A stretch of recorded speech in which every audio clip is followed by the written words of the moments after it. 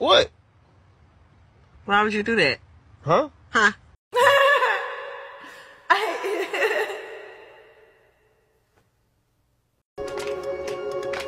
And then I found me a lover who could play the bass. He's kinda quiet, but his body aches.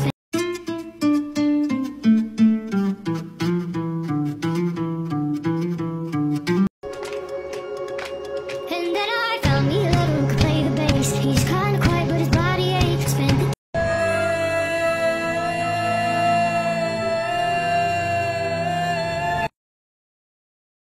the bitch they hate and you can't miss what you never had. Hey, hey, off the juice, codeine got me tripping. Salami. Hi. You stop right there, white man! You colonizer! You land-stealing son of a bitch! Today.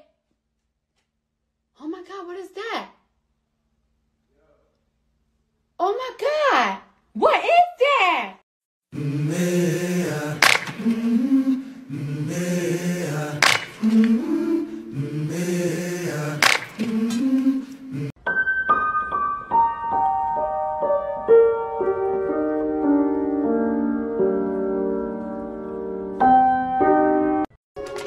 wanna go around the world. You wanna go around the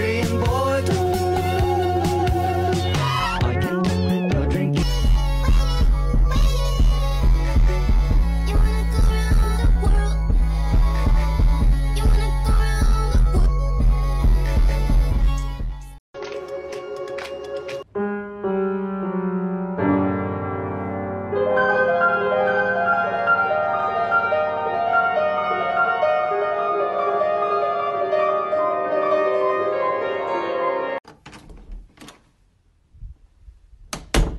This motherfucker don't miss. No, he's fucking good. That motherfucker don't miss, man. He's good. In the heat of battle, he don't miss. No. In the heat of controversy, he don't.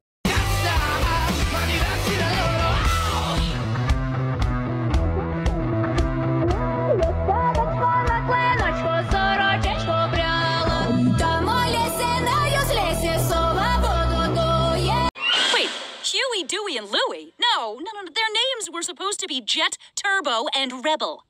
I could have been Turbo. I told Donald. I wrote it down in case no one could understand him. I could have been Turbo. You know how you've been wondering, like, when all your manifestations were going to come in? Well, I have a message for you. It's coming this weekend.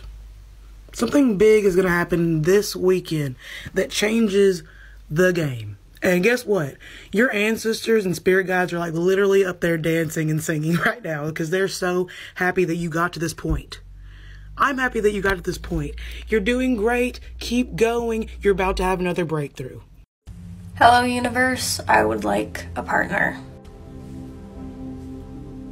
Are you saying that because you're lonely? No. Are you saying it because you want to kiss someone? No. I want a partner. Well, this is no longer our realm of expertise. Why? Why? What do you mean, why? Sorry, kiddo.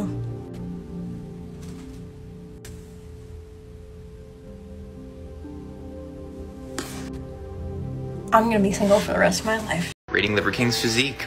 Arms look well developed, super lean, and really vascular, so I'm gonna say about 9.5. Shoulders also look really rounded and, just capped off, so I'm gonna say probably about 9.4. Chest is probably one of his strong points, just really full, so I'm gonna say probably about 9.6. Back is really thick. The only thing I would say is that his lats look a decent amount more developed than his mid-back, so I'm gonna say about 9.3. Abs are crazy, super pronounced, they just pop right out, so I'm gonna say about 9.7. And compared to everything else, his legs look like a decent amount less developed than his upper body, so I'm going to say about 8.8.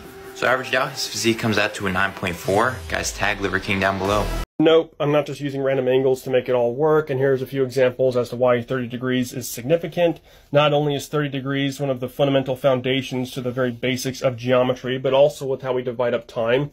Here I have the seed of life that also creates the Star of David that divides this circle up into 12 equal sections, kind of like the face of a clock. This is also how they divide up the zodiac, but the angle in between each hour equals 30 degrees. Also, the northern wall of the Great Pyramid sits at 30 degrees from the equator of the planet, and if we were to draw a line around the planet at this 30 degrees, we would then find the great circle of ancient sites that wraps around the planet at a 30-degree angle from the equator.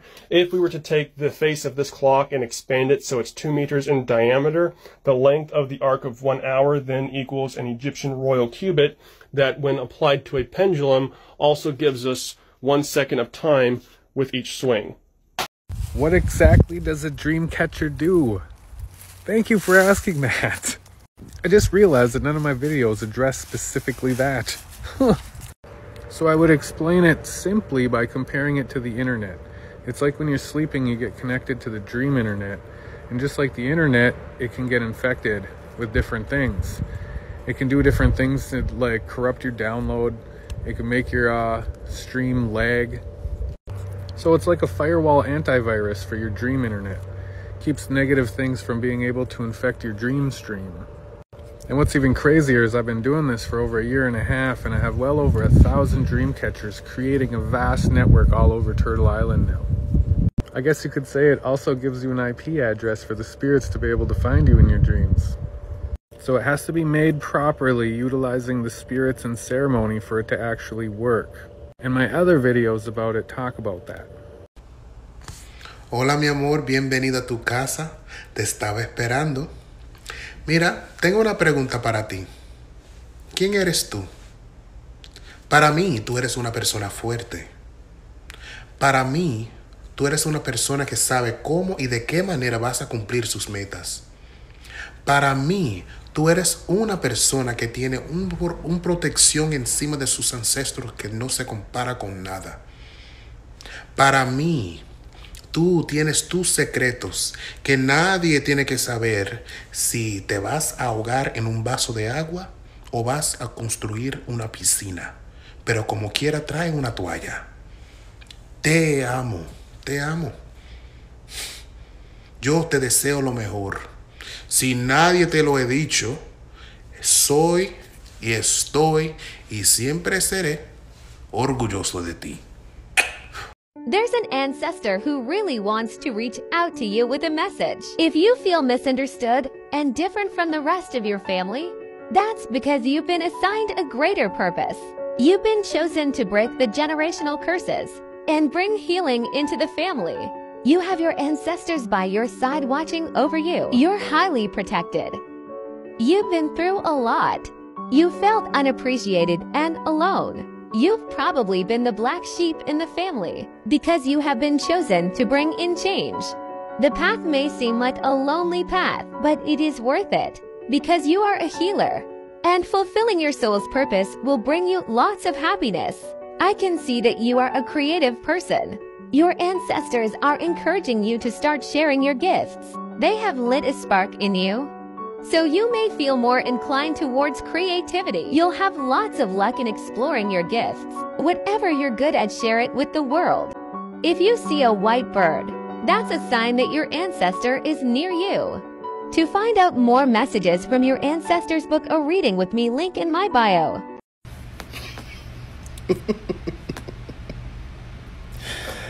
Baby, I would be very, very careful. Okay? And I want you to look me dead in my eyes as you can through this phone. Be very careful. Because voodoo is not some of this little carrying on where we go out and we get some herbs and we get some crystals and all kinds of things like that. Yeah? Voodoo is very powerful. Don't go messing with anybody. Don't provoke people. Me, you're not going to provoke. Do you honestly think that I would waste my energy and time and my spirit's time to invoke them, to prove something to you? Not me.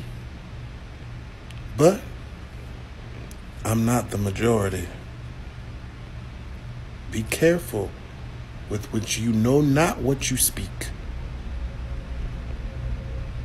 Where did our ancestors come from? Y'all, watch this.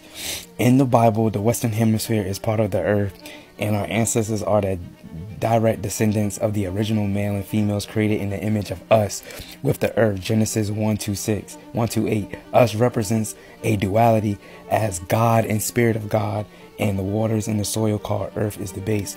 According to the Bible, the people created by the duality, us, is the image of the earth, soil, have dominion over the earth. Earth females and males, according to the Bible, were given the right to be fruitful and multiply with earth, not Adam and Eve. Due to the simple fact, once our race with America was discovered, some Europeans considered our ancestors the lost tribes of Israel with the planet Earth. Facts. The word Israel means Israel, means the heart, the foundation, and the root.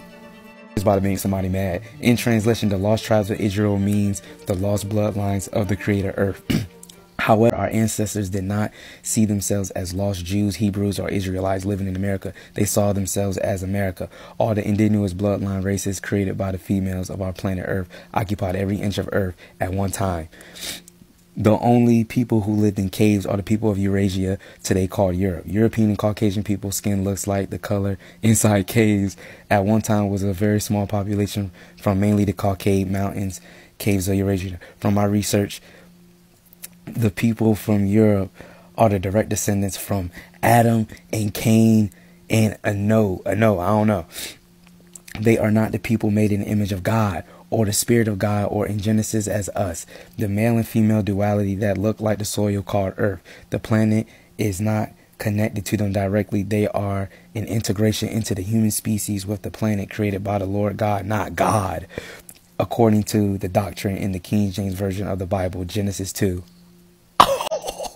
Hey, and what's going on? Quick question. Can we start acknowledging that slavery never really existed and begin calling it what it was? Surprise war.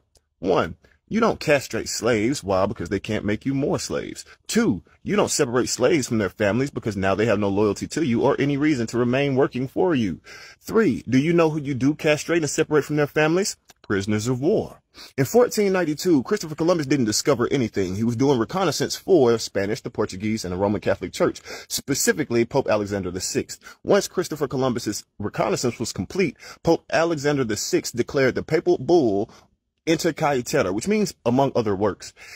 The Inter Caetera, or the papal bull in 1493, gave the Portuguese and the Spanish the right to exterminate the aboriginal peoples of the Americas because they were considered savages because they were not Christian faith. This is the doctrine of discovery. See, it says the papal bull Inter Caetera, or among other works, issued by Pope Alexander VI, we'll get back to him in a second, May 4th, 1493, played a central role in the Spanish conquest of the New World, not discovery. But watch this. The document supported Spain's strategy to ensure its exclusive rights to the land discovered by Columbus the previous year. First of all, Columbus did not discover America. Cristobal Colon is a Cullen who is one of the 1%ers of the world. When you realize that Christopher Columbus's real name is not Christopher Columbus, but Cristobal Colon, aka Cristoforo Cullen, that is the point in history when you realize the Cullen family and the Colon family are the same family. On one hand, the Colon family is a prominent family that everything Colombian is named after, even the District of Columbia that owns the land deed to the corporation that is the United States of America. But on the other hand, changing their names as to not be detected throughout history, as is their modus operandi, the Cullen family has now become the Collins bloodline of the 13 families. Each one of these families has a position or purpose inside of their organization. The Cullen family is only called when there is a mass culling necessary. What is a culling, you ask? The reduction of a wild animal or barbarous nation population by selective slaughter. Selective slaughter. So knowing this, why would Pope Alexander VI, the Pope, the holy man of the world, why would he enlist such a sadistic bloodline? Who is Pope Alexander VI? Pope Alexander VI, aka Rodrigo de Borgia, of the Borgia bloodline. Why does that sound familiar? It's not like they changed the face of all history or anything. Where have I heard that name before? Doesn't he have a son named Cesar? Pope Alexander VI is the father of white Jesus. Lord.